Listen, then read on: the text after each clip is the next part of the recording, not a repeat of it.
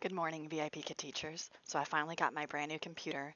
If you're wondering what I got an Asus, ASUS, and I stuck with Logitech for the mouse. See, it says Logi. It's really cute.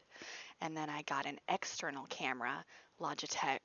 I want to say it's 180p 920, but it was about 50 bucks on sale at Best Buy because the internal camera with my laptop, it was really wonky. It made me move like this. I tested it out in the app. I went ahead and opened up my classroom. It was about 10 hours before my class started, obviously. It was yesterday.